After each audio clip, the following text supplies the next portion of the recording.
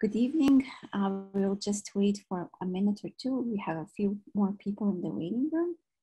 So thank you for your patience. Just a minute or two. I see some familiar names. That's really great. And some new names as well. So thank you so much for joining us tonight. This is our third week and our sixth lecture in the Kuma International Architecture Month.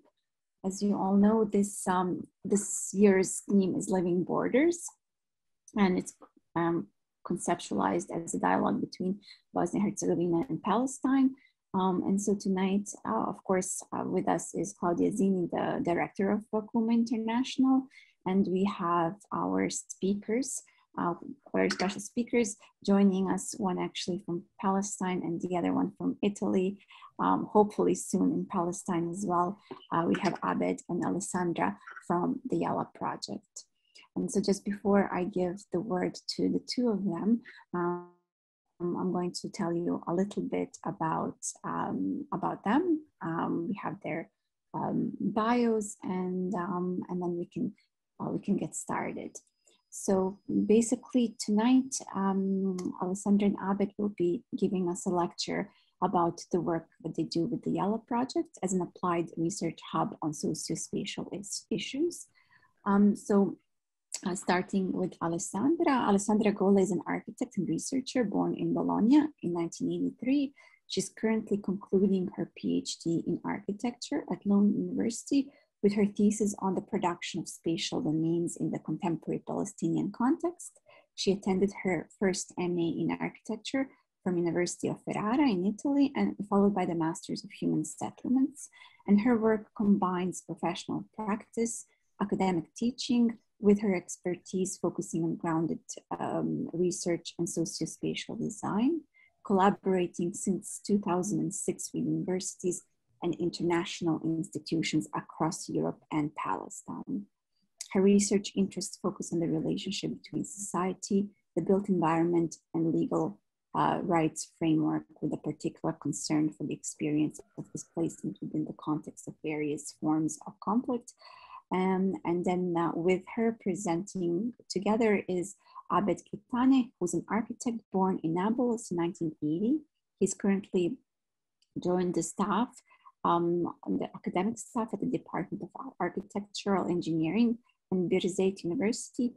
He received his bachelor in architectural engineering from the same university, and then he later obtained his master's degree in architectural regeneration and development from the Oxford Brookes University. So in 2020, he obtained his PhD in engineering sciences with research on urban resilience and civilian survival in the casbah of Nablus during the Second Intifada.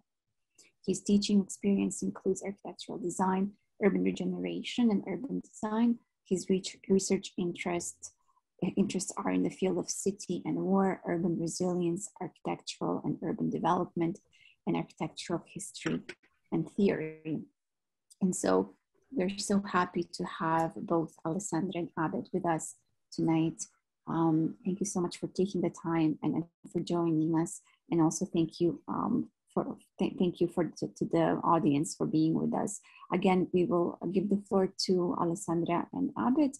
And if you have any questions, feel free to type them in, or we can have a discussion after the lecture. So first, I think Alessandra is going to take over the floor. So Alessandra, over to you. Thank you. So thank you very much, Leila and Claudia.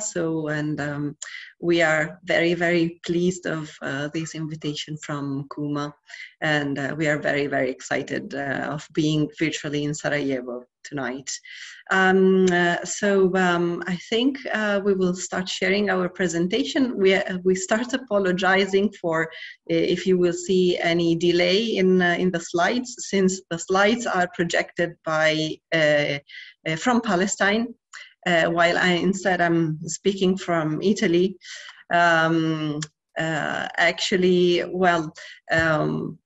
indeed, we are in a situation that works very well with the topic of this month.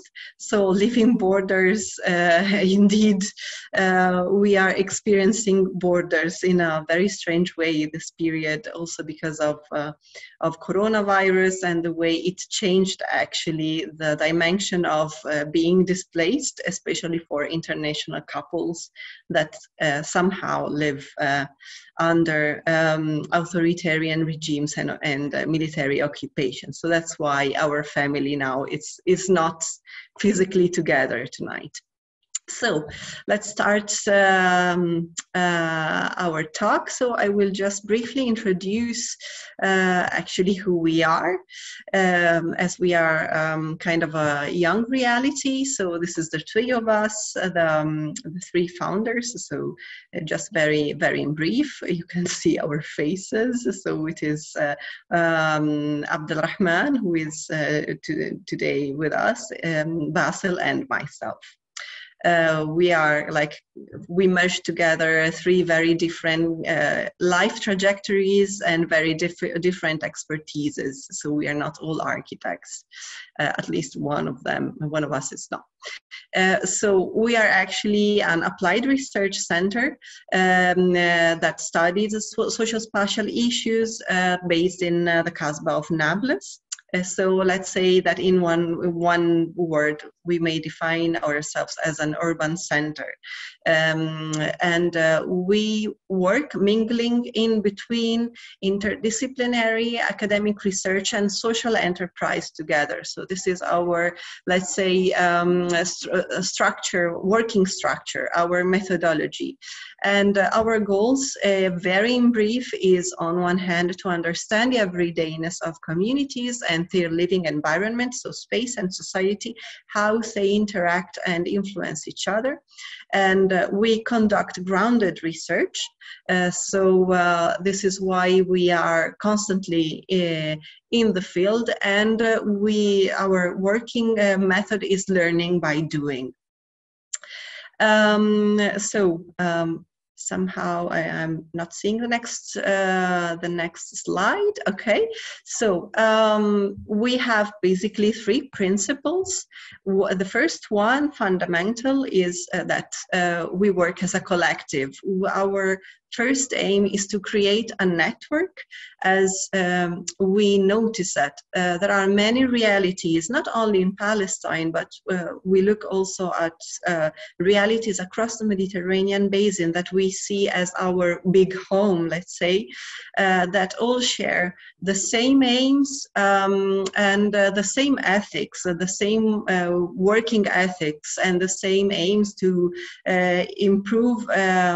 really improve the everyday life of people in a simple way, but we are all very dispersed and isolated. So this is a way to the aim of working and to create a network, to have it as a goal and as a working method, is for us a way to protest and against a certain way of working that is made of very big realities that somehow push their agenda on the ground, while instead it is time for us to unite and create a momentum. And things can definitely change if we work as a network. So Yalla may work many times works without putting the brand Yalla. But we just create a connection, or we try to be an enzyme to an action. So in the next slide, you will see the second, our second, let's say, milestone, that is that, as already anticipated, we work hands-on every day. So as I mentioned before, we have a part of the project is based on social businesses, which specifically are a social cafe and a guest house.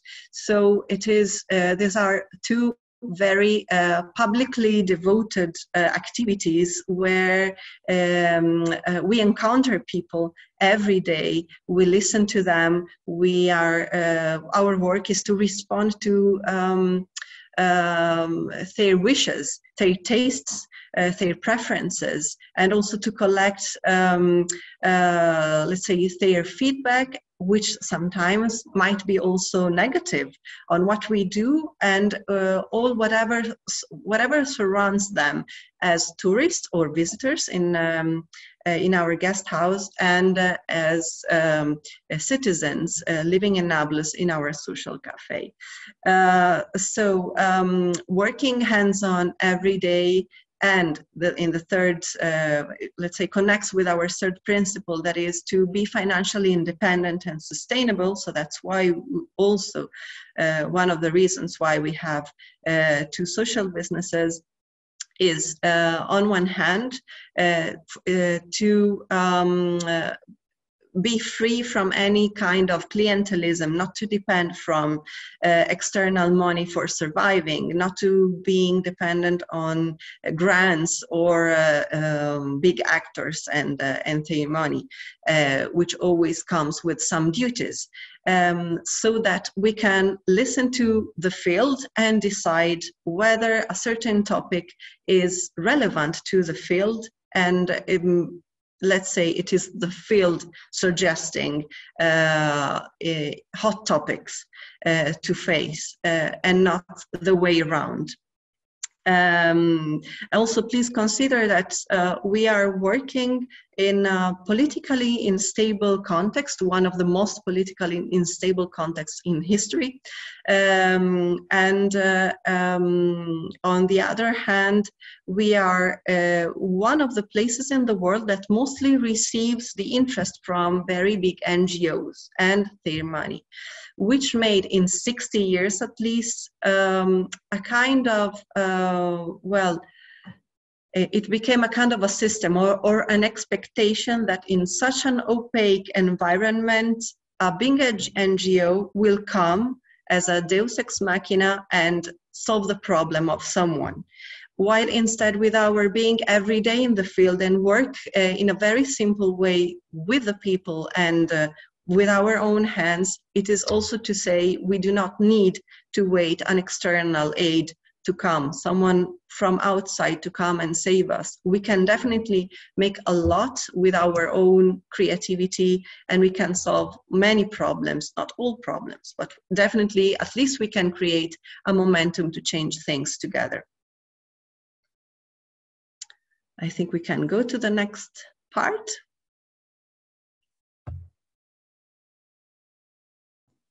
Okay, I was unable to unmute myself. So before we go to the next part to introduce our context, so we have two kind of entities in our research, which is the first one, it is Al-Marsam, it's a research entity, so it's our think tank, it's our mastermind.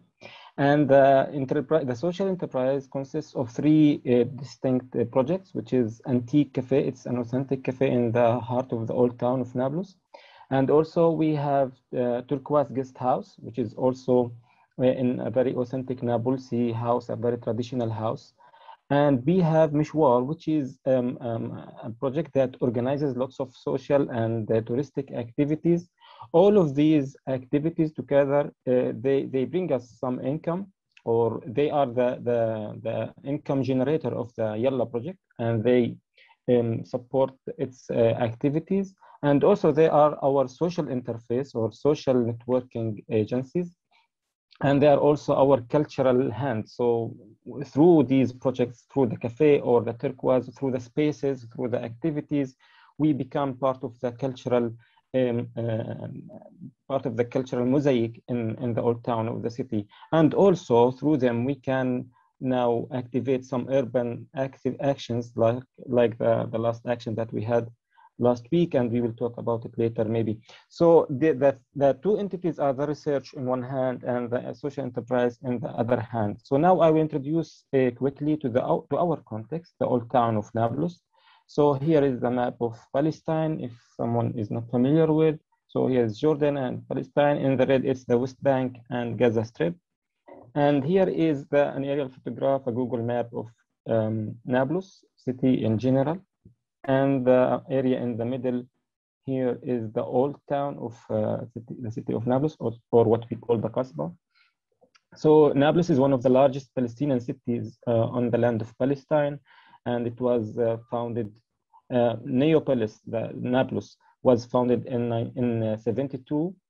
But of course, the city lived 3,500 years before B.C., actually before Christ. And the population of Nablus is almost now 200,000 people. And here is, we get closer look to, so we can see now to spatial context, which is the modern city or the city center on the right hand, and then the old city on the left hand. And here is an image of what the old town of Nablus looks like. So the Yalla Project works in this context, and our main research agendas and research activities are happening about this context. And also our cafe and our guest house are located in the middle of this big mass of architecture. Yeah, I have just to tell Abed Alrahman that sorry, everyone, our slides are a little bit freezing. So I think he was speaking, but you couldn't see the slides he was referring to. Ah, sorry. So what do you see now? Now we see the drawn picture on the top of the dawar. Ah, okay. Sorry. Please let me know when. Yeah, so now you can see an aerial view, a bird view of the casbah. So we are very close to the green dome that you can see in the center of the picture. Okay, so this is the central mosque of the old town. And as I mentioned, this is the context that we work in. And most of our agendas and activities, research or practical activities are in this context. So the city of Nablus was occupied by the Israeli army in 1967 as a result of the 6 Days War. And between 1967 and 1988, there were some clashes and some small revolts. But in 1988, there was the first on the major Intifada, and the Palestinian Intifada all over Palestine. And Nablus was a major seedbed of the revolution. And it for the resistance, a refuge from the Israeli army normally found lots of difficulties in attacking the old town. In 1993, there was the Oslo Agreement, where between the Palestinians or the PLO and the Israeli government, where Palestinians were able to establish the Palestinian National Authority, which has autonomous control on the Palestinian urban centers. And in 1995, Nablus became under the Palestinian security and administrative control. The agreement was supposed to end in 5 years with the declaration of the State of Palestine in 1999. The failure of achieving the State of Palestine and the failure of successive negotiation campaigns until the year 2000 led to the eruption of the second Intifada in the year 2000. And I think most of you are aware about what happened in the second Intifada. But in Nablus in 2001, there was a very tight siege around the city. And in this map on the right, you can see all these squares represent the Israeli blockades or the Israeli checkpoints and or camps that were encircling the city of Nablus. So it was severely closed. And in 2002, the Israeli army reoccupied the city, and they invaded the city and occupied everything in the city. And there was a very heavy battle in the old town of Nablus for 21 days. And the siege was lifted in 2007, actually.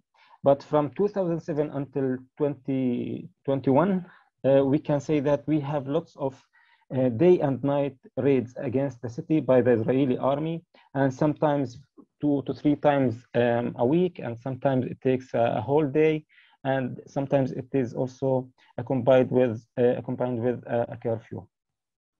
So from 2000 until 2007, this was the hardest period for the city of Nablus. During this period, the city had experienced different types of urban violence almost all the time. So this ranged from the tight siege, as we have mentioned, for 7 years, seven years. And during these 7 years, they were tight and complete closure for 255 days, which is 13% of the 7 years. And there was long curfews, and the long curfews, the period of curfews was for 312 days, which is about 16%. So if we merge together 16 and 13%, we can say almost the third of the year Nablus was closed. And one of the curfews actually lasted for almost 5 months. So it was 151 days. And during these 151 days, the curfew was lifted only for 70 hours. And of course, we have also the military raids that attack, the Israeli army attacked the city during the day or during the night for multiple reasons. And sometimes it's just to disturb the everyday life of the city. And you can observe some of the confessions by the Israeli soldiers who mentioned that we were just doing this so we don't let them feel the everydayness is coming back. So it's just for the sake of disturbing the everyday life of the city. And also during these 7 years, there were 8 large-scale invasions with heavy battles happening in the city. During most of these invasions, actually, the city becomes an urban battlefield, and it is completely closed. And the old town becomes the center of the battlefield. So normally most of the fighting happens in the old town. And the Israeli army, during the invasions, during the attacks, attacks the city from within the houses. So they break the walls. Their strategy was walking through walls. So they occupy a house at the edge of the old town, then they open a hole to the second house because of the dense and compacted built tissue. So they could make lots of overground tunnels to pass from one house to another. And of course, while they pass through these buildings, they militarize many houses and make them their military bases. And of course, during these invasions, overground invasions, lots of battles or fightings happen inside the houses or inside the residential clusters. So as a result of all these actions that happened in these 7 years, there were lots of displacement waves, and they were in different scales. So families have moved from the old town to the modern neighborhoods, but also from the city itself, from Nablus itself to other cities like Ramallah, for example. And also most of the businesses in the old town moved from the old town to the modern neighborhood. And also more than 50% of the businesses of Nablus moved to Ramallah and other cities. So as a result, the city became, lots of families became displaced. The old town became empty of most commercial and productive activities. And in the old town, it's almost, we had almost 60% of the buildings completely empty or derelict or has collapsed. So with these several years of urban violence, so we had multi-folds of boundaries for the city. So we had lots of abandoned buildings, which were really an important feature, or it is still until now, an important feature of the old town. These empty buildings, many of them have collapsed, and they became dark zones or gray zones where many activities, bad social activities or bad behaviors, bad practices, or in security terms, it was very dangerous activities had been done. Like, for example, the Israeli army could attack these places by night. So people avoided any abandoned spaces. Of course, these abandoned spaces became also inhabited by lots of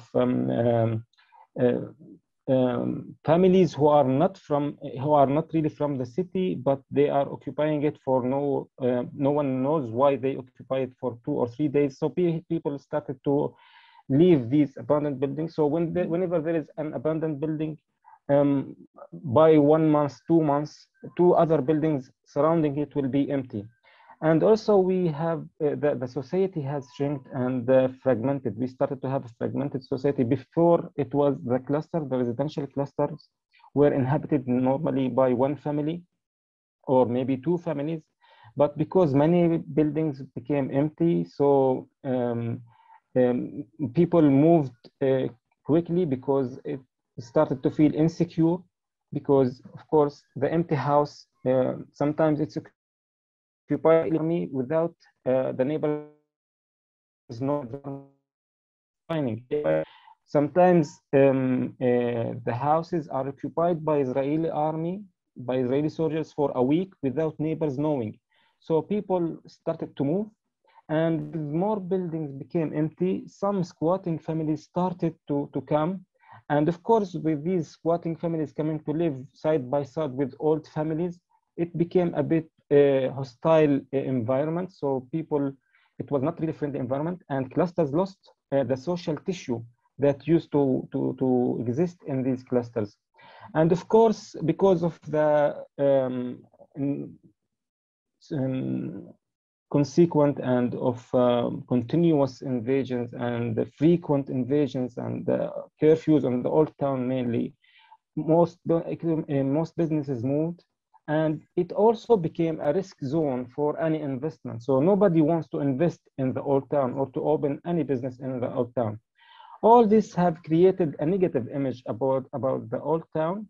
And also then most of cultural activities moved out of the old town. So there was no cultural activity in the old town for maybe from 2000 maybe until 2015. No cultural activity can happen in the old town. And of course, all this together had created a territorial boundaries between the modern neighborhood or the modern city and the old city. So the old city became as a socio-spatial tissue that is stigmatized by being insecure, by being dirty, by being risky, and people avoid it. And whoever can leave the city to live outside the old town,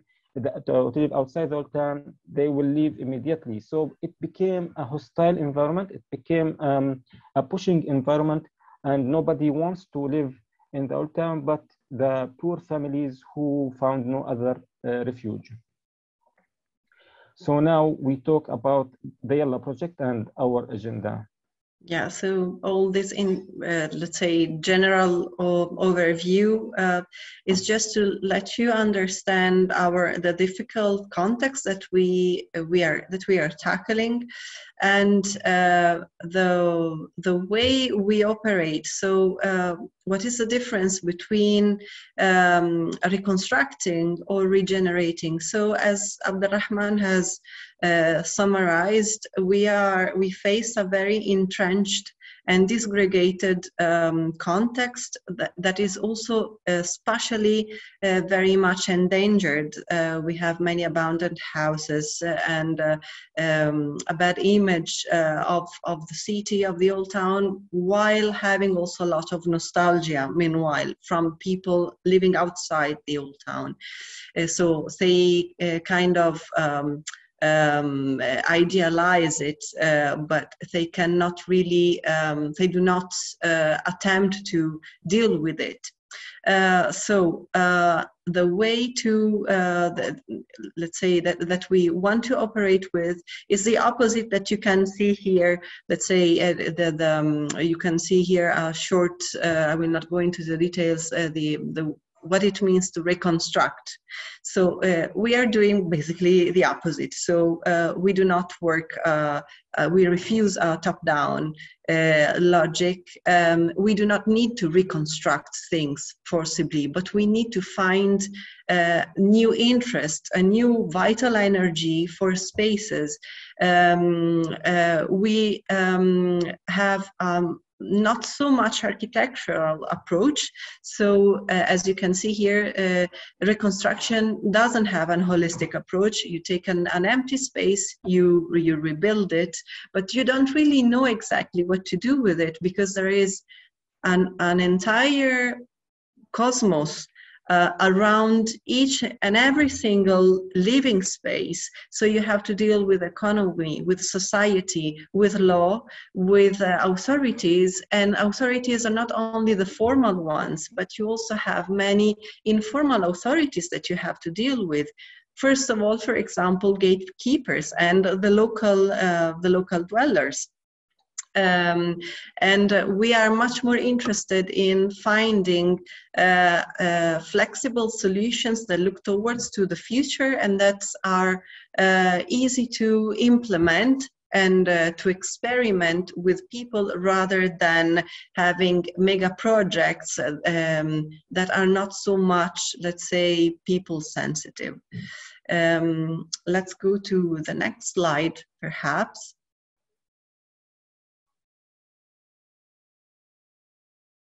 When we see it.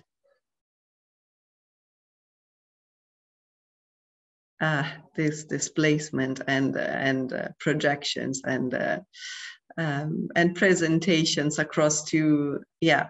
So here we are. You can see where is our place in the heart of the casbah, and you can see basically the two main flows that we intersect. So when we started working, our road was very marginal, despite where you see the orange line. That's the central part of it. The one inside the casbah is the ancient market, so it's very lively.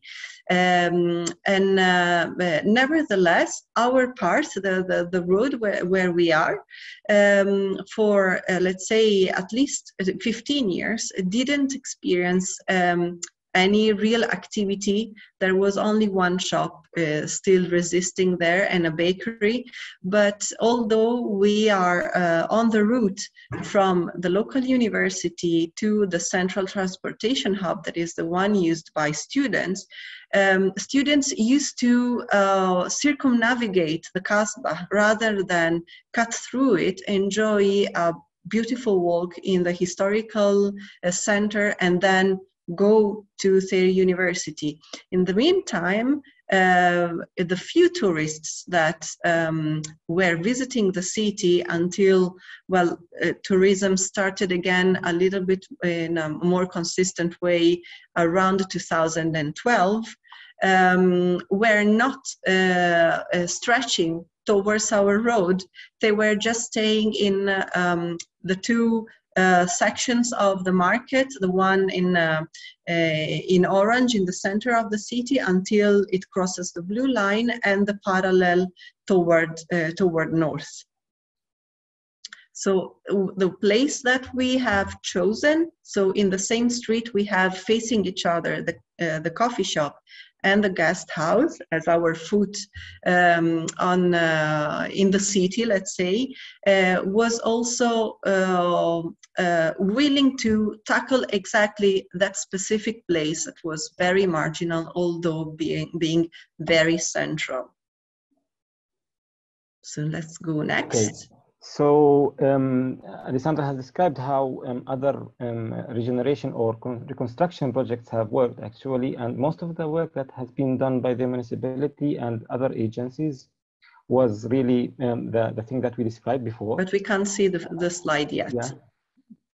Yeah. So in our approach, we just wanted to be an acupunctural urban intervention. So we concentrate on one place. We increase the flow in this place. Then if we increase the flow, we inspire people to open businesses. So our methodology, do you see the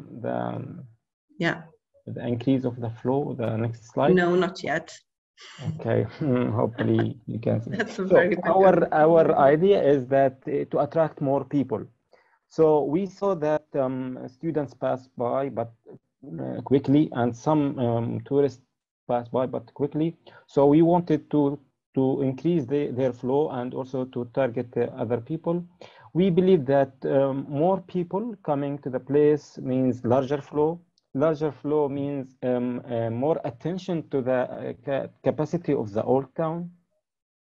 More attention means more businesses. So when we attract attention to the old town, to the spaces of the old town, new businesses might notice this, and then they will open. New businesses means new services and the new types of people coming.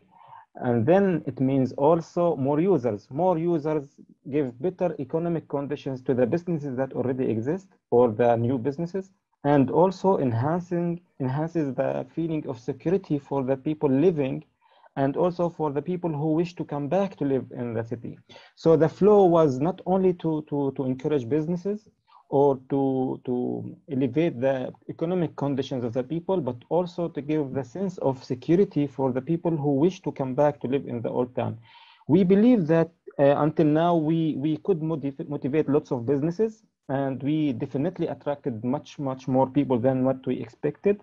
And we believe that at the end, if we continue, we will attract more residents to come back and dwell and live in the city. Maybe the old residents who moved from the city can come back, but also other residents can come back. So to attract more people, we have the students and the tourists, as we have mentioned, but we wanted to increase their flow but by attracting more students and more tourists. And we also concentrated more on the young females as a target group, because normally females were unable or were always scared to get inside the old town because of the bad image about the old town.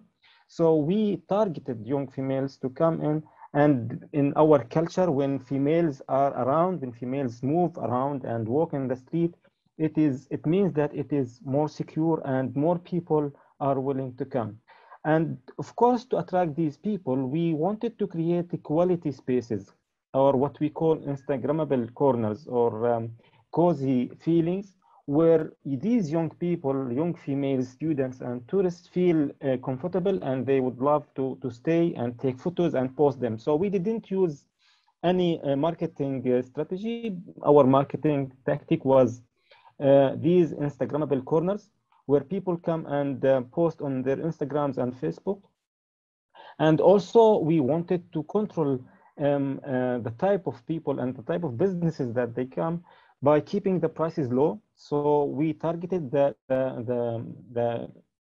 middle class, or maybe lower middle class in the city. So our services and our prices were not targeting the higher class. So because we wanted to target the majority of people in the old town. And of course, we guaranteed the feeling of security in our spaces and almost also in our neighborhood by recruiting some security members to take care of all actions that happen. And now here we show some of the some photos of our spaces. I hope you can see them. Do you see? Not really, not yet. Okay. Why? Yes, okay. So yeah. as you see, we are trying to minimize our intervention, so to conserve whatever we can and give it another life, a new life. So a nubile house that was derelict for years became a guest house, which you can see in three of the pictures. Actually, the lower one that you can see was actually a bombed room, so it was without a roof. The way we worked, I think it is important for us to stress it, is not to mimicry anything ancient, to give a fake sense of heritage. We conserved and consolidated what we had, and we tried to give a contemporary twist with something minimal. We are working on very, very small budgets. As I said, we are self-funded, and we really started with a few pennies in our pockets. And the way we work is being constantly in touch with the public, so we get their feedback, we get their comments, we hear them when they visit us saying, I liked this, let's have a picture there. And nevertheless, we really walk on the edge of a blade, let's say. So to work with Instagrammable ideas, it may sound a little bit dangerous, because it's kind of like faking something or beautifying rather than finding another life. And instead, we are really trying to just to capture the mood of people, of what they are lacking. So basically, we found three things. Before starting, we really dedicated a lot of time understanding this. On one hand, as Abed was mentioning, that we were trying to invite more women and girls to visit the old town. We had plenty of materials and personal experiences of friends, girls, people in the family, colleagues and whatnot, all from the female side. On one hand, saying, oh, how much would I like to visit such a beautiful heritage that they could see in Syrian movies. There are some fashionable Syrian movies that are shooted in fake historical sites, and meanwhile saying, yeah, but we would never visit our own old town because it's too dangerous. We would never go there. On the other hand, for example, we captured the mood of many of the students and also young families that were trying to find a nice place where to have a cup of coffee, but without being in an environment and in a kind of business that is more a neoliberal kind of coffee shop. So very expensive. You would pay for your coffee maybe 3-4 times the price that you would pay from a street vendor, but it still would be very shiny and a little bit, yeah, fashionable, but without a real root to the place. And third thing, for example, for visitors, both from foreign tourists, but also from that part of Palestinians that still live within, let's say, the Israeli territories, that were often complaining about not finding a place where to stay during their holidays and their travels that could, in one hand, give them a real sense of how it is or how it was, the life, the traditional life in Palestine, give it a taste, while finding that comfort, that familiarity, the feeling of being at home, that they needed to rest properly and to relax finally. So, for example, something very simple for us, but it was so effective, was to set up beds, so beddings in a Western way, so, and to keep them white, so that our customers could find a kind of bed that is similar to the one that they had at home, and that it was visibly clean and new. So I will cut it short, so Abed Alrahman, continue, otherwise we will never finish, sorry. And it's already quite late. Okay, so we continue. So our acupunctural approach was also it was supposed to be tactical. So we can't work strategically in the old town, not only because of the old town, but also because of the political conditions in Palestine. It might twist at any time, and fighting might start again at any time in the old town. So we have to be tactical, and we have to be careful about any step. So to be tactical, we should be flexible. We had to be reversible or able to reroute, and we had to be resilient economically, but also socially, and also culturally. So we don't need to put an agenda that we think that it must work, but we work like we have a tactic, or we have a short plan, and then we go on. But of course, we have a clear long-run objective, but we have short-run tactical actions. So the short-run tactical actions normally fit with the long-run or general objectives that we have. and now we were also one of our tactics to be in the old town, or in our occupational approach, is to be socially involved. Would you like Ale to? Yeah, sure. This is, I will not talk very long this time. So here you can see our toolkit. This is our toolbox for working on any activity that we decide to engage with.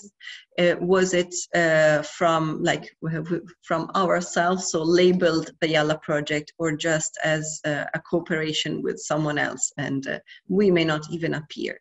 So you read it yourself. It is a do-it-yourself. It is a do it collectively. So we support, but we do not work as a solo, and do it with neighbors. So for us, it is absolutely fundamental to build trust with our neighbors. We are part of the local community, and we really need to make the difference with those international NGOs that come sometimes, have a field worker, work there in the field perhaps 1 year, sometimes 2 years, and then they disappear and nobody comes back. And nobody will ever check if people are happy or not. So we work hand in hand with our neighbors. We are part of the local tissue, and we do it with the local businesses as well. So we try to create, and we are working on some new activities in the near future to really create also a network of friend businesses that would like to try not to work in a neoliberal way that is only oriented towards just getting profit and getting it quickly, but also to create a positive environment. All our activity, in the end, the bottom line is to produce a positive loop. And let's go to the next slide so I can shut my mouth. So in two sentences, we don't work with the local community. We are part of the local community. If you come, I hope you come and visit us, you ask who is Dr. Kittaneh. He's a kind of like a character. He became a character, and the only way to be there is somehow to be recognized as one of the characters of the old town. So we really became, we have daily relations with people that come and visit us. And the way our working method is made so that issues emerge from the field, and it is not that we push our issues, agendas, even if it's I hate this word, but it is very much used in funding, in writing for funds, sexy topics. Even if we may find money writing on a sexy topic for finding a grant, if the field is not showing it, we will not write it.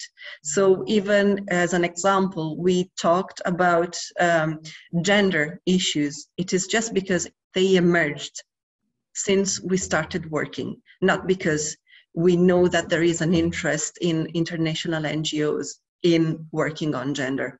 If it doesn't come from the field, we don't care about that. So I think we can see the next slide, Abed. Okay, so yeah, I think one of the major points that really distinguish our project is we are financially incremental. And from the very beginning, we said that your coffee in Antique will make the difference. And literally, it made the difference in our neighborhood. So we started our business or our project by Antique Cafe. So we landed on the old town by opening the cafe Antique with a very minimal startup investment. And we started to divide the income that we earn from the cafe to modify or to improve the cafe, but also to keep it for other rehabilitation projects. And this scheme shows that at the beginning, we started the investment by antique, and then we offered coffee for the people. With not only coffee, of course, but the money we earned from the cafe was going to the Yalla budget, to the general budget, and or to the renovation of the second building, which became the turquoise #1, because we have 2 buildings that we are renovated into turquoise guest house. And then we started operating the turquoise one, and the money that comes from the turquoise, part of it was going to the Yalla budget, and part of that money was going to pay the cheques or the delayed payments for turquoise. And later we started the renovation of the 3rd building, and then we were paying for the renovation of the 3rd building from the cafe and from turquoise 1. And now we have finished the 3 buildings, and all the payments for the cafe and for turquoise 1 are already done. So we finished all the payments for the first 2 projects, all from the income from the cafe and from the first hostel, or the first building of the hostel. And now we still have 1 year to come to pay the rest of the money, but our business is now paying for all of these investments, actually. So this was our financial methodology, financial strategy, or financial tactic, whatever. And we think this is a tactic that is missing in all regeneration projects in Palestine. And actually it worked. And literally our cafe, or the cafe in Antique, made the difference in our neighborhood. So in our neighborhood, actually, we didn't make a very solid impact study, because we are still waiting 1 year to come to finish our impact study. But at least within the last 2 years, and despite the COVID, and despite the closure for many months in the last year and even this year, we noticed that, or we witnessed the opening of 8 businesses in our neighborhood. So in 2020 and 2019, we have a boutique and a perfume shop and a bakery and a restaurant. But lately, in the last few months, we have a very big Turkish bath and a very fashionable restaurant, and 2 other cafes that were really inspired by our designs and by our strategy and by our service. So in 2 years, and in these 2 years where COVID was really occupying all of these activities, all of the spaces, but despite that, at least we have 8 businesses opened in the same neighborhood, and all are in our walking distance neighbors. Well, and you can see also from the image that the shops that are opening are going towards the market now. So they are activating from our point. They are reconnecting with the tissue of the heart of the city. Also, what doesn't show in the map is that meanwhile, several shops that are in our neighborhood that were already existing and working have renovated, and several of them have come to our place to ask where did we buy certain materials, how much it costed to us. And they started reshaping a little bit the interiors in a way that is quite similar to ours, even like choosing the same color. We have a flagship color that is the turquoise, that initially was seen as something very obsolete because it's taken from the houses of grandfathers. It's a very old-fashioned color that started coming back in the interiors of several shops. Sorry, Abed. So since 2019, I will go quickly. We have organized many activities in the cafe, in Antique Cafe, and in Turquoise Hostel. or guest house. We have organized more than 25 art and cultural events, and one of them was tonight. Actually, it was a Quranic Sufi night, and it was alive 1 hour ago. And we had activated almost more than 18 social activities. Some of them are also about renovating or helping others in renovating their buildings. And we have organized more than 22 tours in the old town. And we have worked on 7 or maybe more than 7 academic collaborations in the last 2 years. And to test our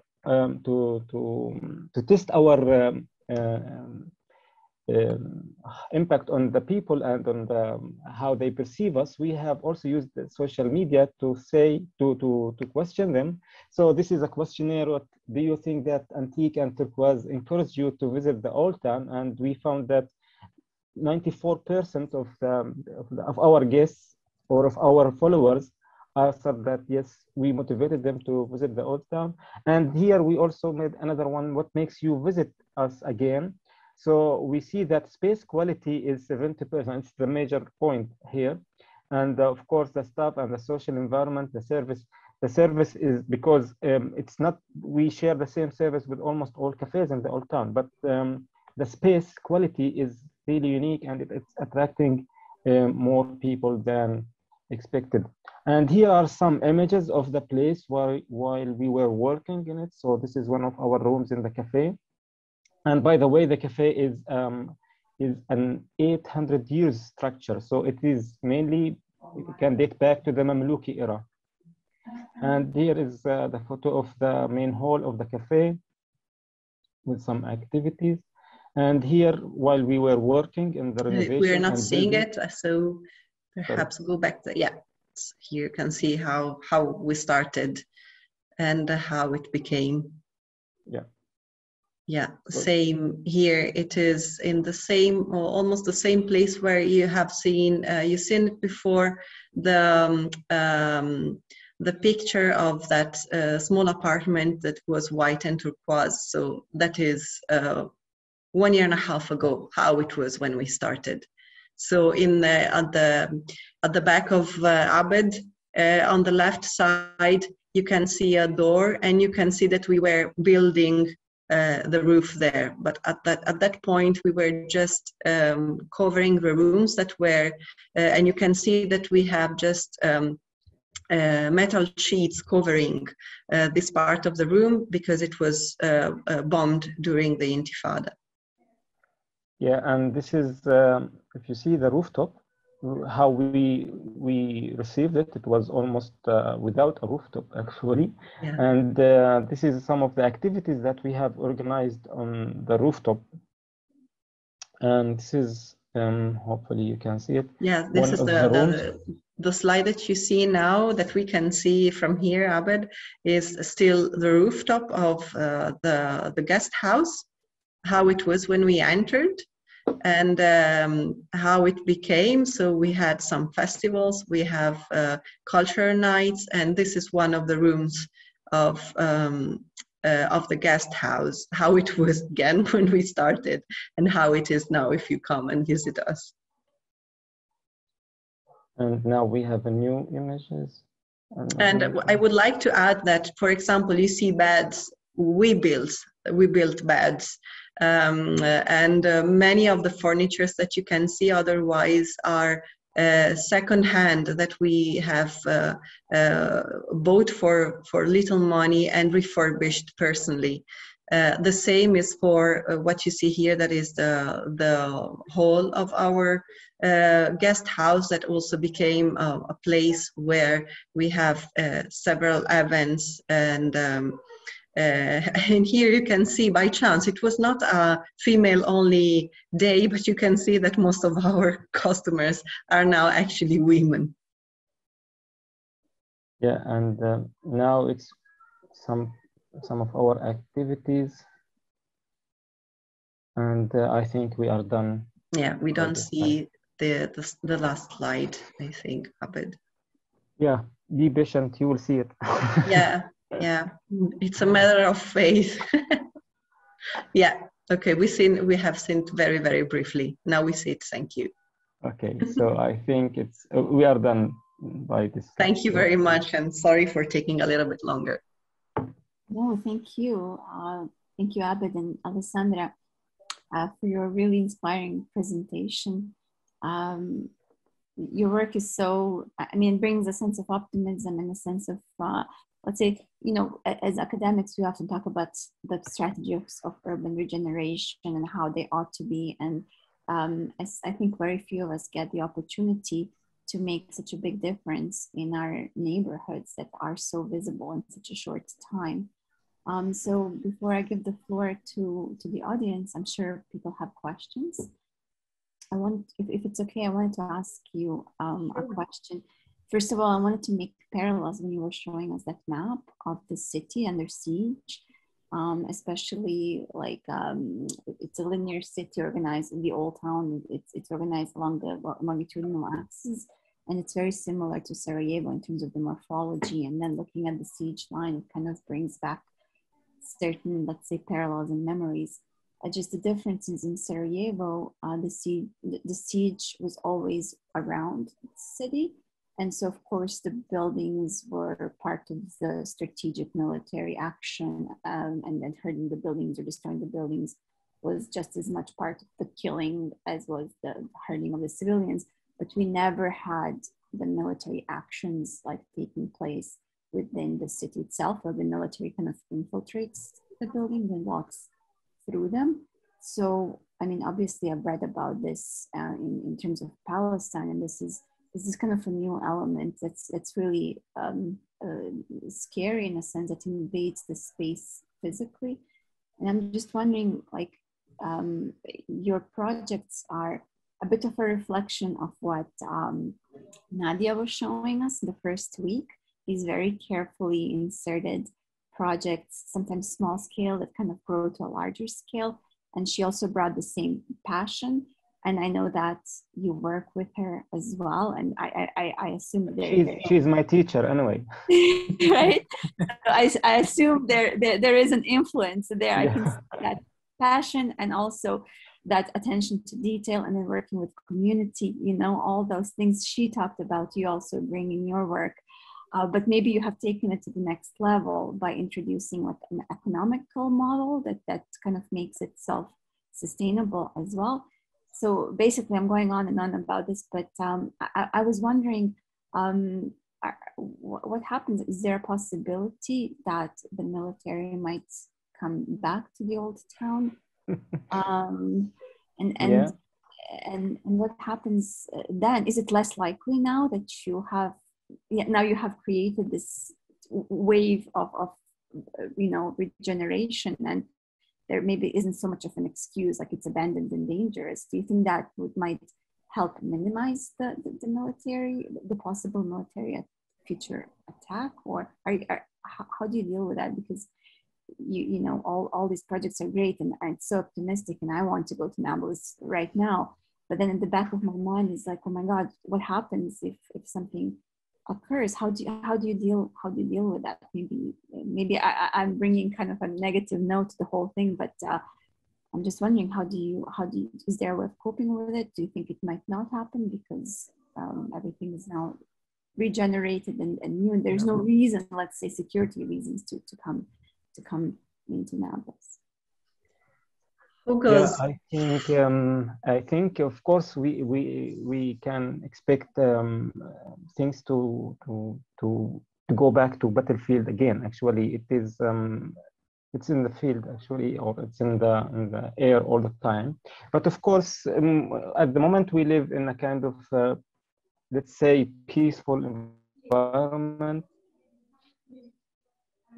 We can be a bit of, so we normally build assuming that we have longer period of stability, but normally we are kind of trained to have failures because of the insecurity that we have. But of course, in our project, we had that's why we wanted also to be independent, and we wanted to be financially kind of resilient, and we had the payments for the renovation and for the establishing of the project are distributed on long run, actually. So even with our small budgets that comes from our jobs, because all of us, the three of us, have jobs actually, or at least now 2 of us have jobs. We can pay the payments out of our jobs if the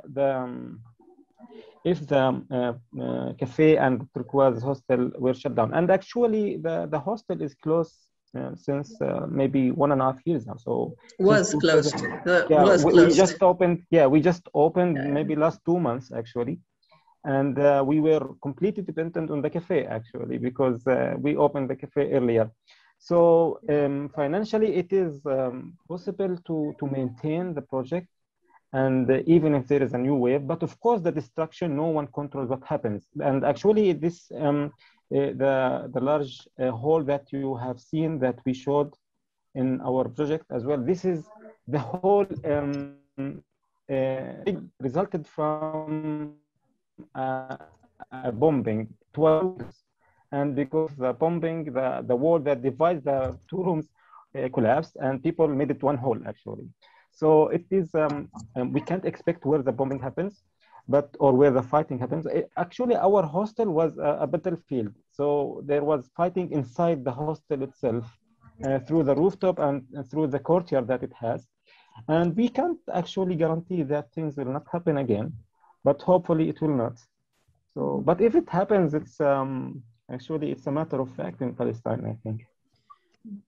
Well, and also, as we mentioned, we are tactical. So we have a general long-term goal, but we know that in the day-by-day activities, something may happen, something may disrupt, and we are always ready to shift a little bit our plans or to change something. As an example, during the coronavirus, we were shut down for 1.5 years, as Abed said, but we had a very big internal courtyard and a big rooftop that was open air. So it was safe to provide a place for customers for the coffee shop that also were very much suffering from the lockdown. Also consider that many houses, especially in our neighborhood, but also in many families, are a little bit crowded. The average family in our region is counts around 6 people, so 4 kids, 4 offspring. So it was, we decided, okay, now we will shut down the hostel, the guest house. There is nothing to do with it. We kept renovating a part that was much more private, so we could create some safe corridors for families that wanted to stay in a mini apartment to visit us, and they would be completely alone. Meanwhile, the open air spaces that we had, we used it for welcoming customers. So it's just trying to think a little bit out of the box and do what we have. Mm-hmm. Really amazing project. We have a question from Anwar. She presented last week. She says, thanks, Abed and Alessandra. I was on and off during your presentation, so you may have already answered my question. I was just wondering if you see your project as a model to be replicated in other Palestinian/Middle East cities. If so, what would you recommend / change as a starting point? That's a good question. Thank you. Yeah, a very big question. Thank you, Anwar. Thank you, Anwar. It's such a pity that we cannot be together physically in the same place. She's a very, very admired colleague of us. Perhaps may I go on that? The Yalla Project was not born to be just for Nablus, but it was our attempt to create a paradigm, to experiment a paradigm, a small scale one, that with some adjustment, of course, can be reproduced in other conditions. Initially, we started thinking about the Mediterranean basin because there is a koine, there is a common ground in the communities that and the cultures across the Mediterranean basins with differences.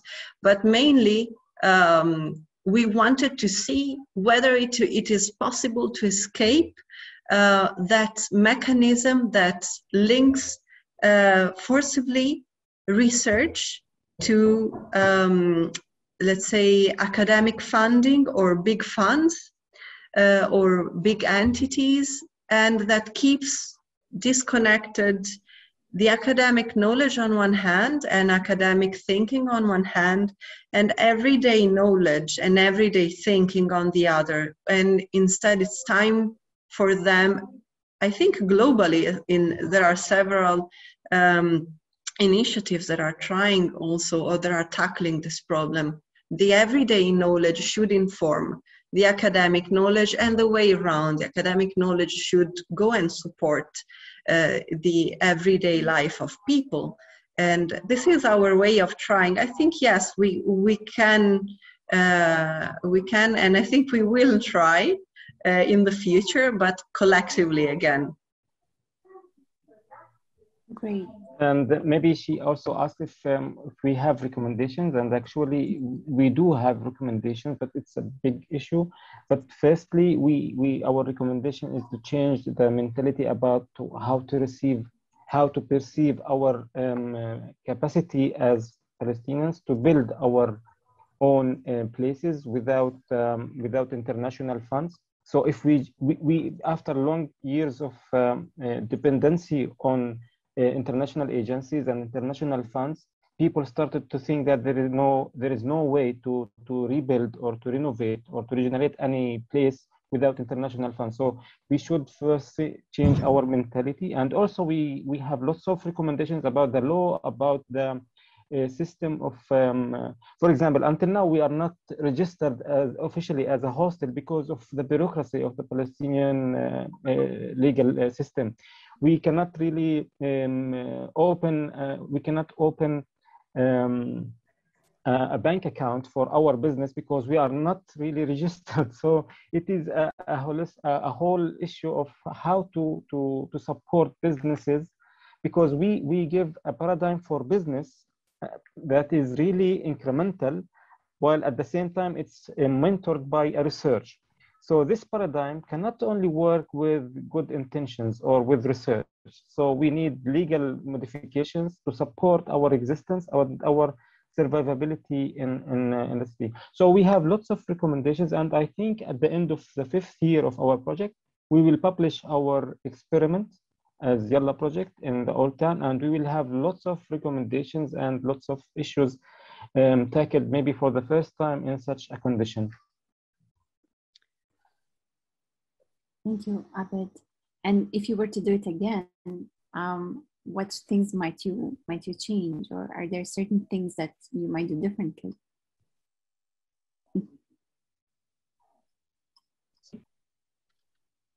Nice question. I don't know. In so far, at least for me, well, I wouldn't change. Perhaps I would keep better my archive. Yes, I would maintain my archive a little bit better, because now we have to put in order our data and we need more time. But we really, by thinking collectively and thinking and taking it easy. So before starting Yalla, we took 5 years thinking about it, smelling the air and everything, reading a lot and doing a lot. I think we are pretty happy. It's not perfect, indeed it's not perfect, but in its imperfection, because imperfection is something that must always be put in the bill.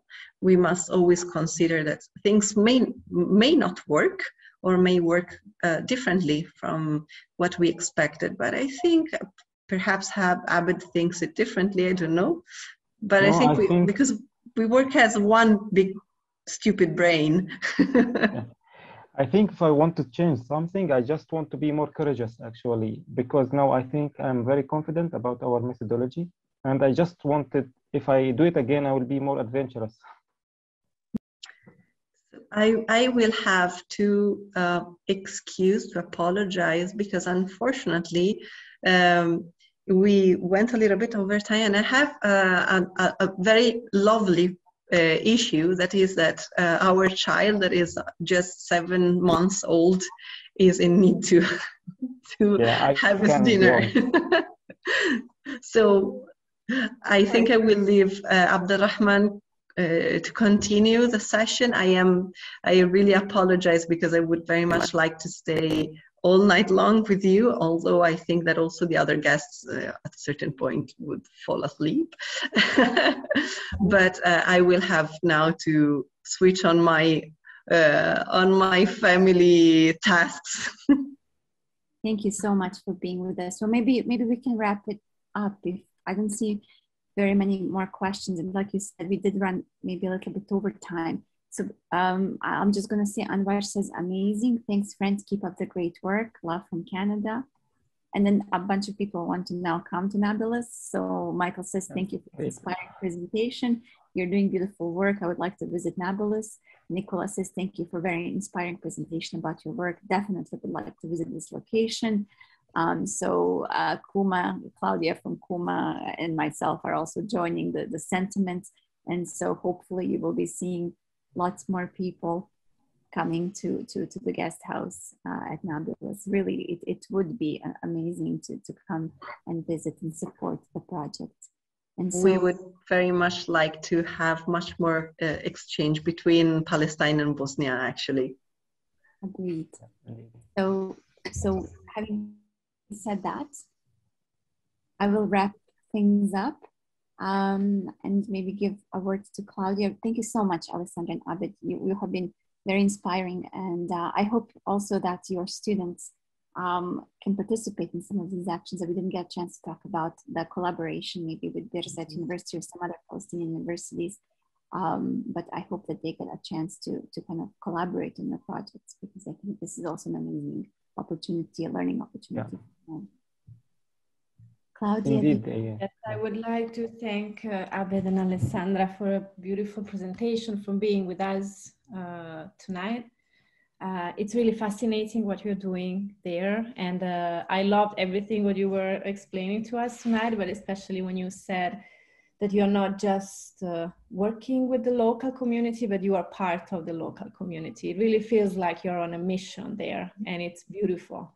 And I relate so much with Alessandra, I guess, also because we are both from Italy and we chose to work abroad, so to embark on a mission somewhere else. And it's really, it's encouraging, it's fascinating, it's really inspiring what you're doing. It's really great. So I really hope that there will be an occasion for me and for other people at Kuma, some other friends from Sarajevo, maybe to join you and visit you in Nablus. So congratulations again. And keep up the work. Thank you so much, really. And you are most welcome at any time. So you have a place, you have a project, you have a horizon in Palestine. Indeed. You as well in Sarajevo, just so you know. Yes, absolutely. Indeed, indeed. Thank you very, very much for everything. It was a great, great occasion. Same here. Thank you. So we continue next week. Yes, next week. Today is Thursday. We have our last guests, Aina and Susie, next week. So I hope that you can join us then. So hopefully from the same place. Yeah, hopefully. Okay. Take care now. Thanks everyone for joining. Thank you, yes, everyone for joining again tonight. Good night. Bye-bye. Bye. Thank you for joining us again. See you next week, hopefully. Bye-bye.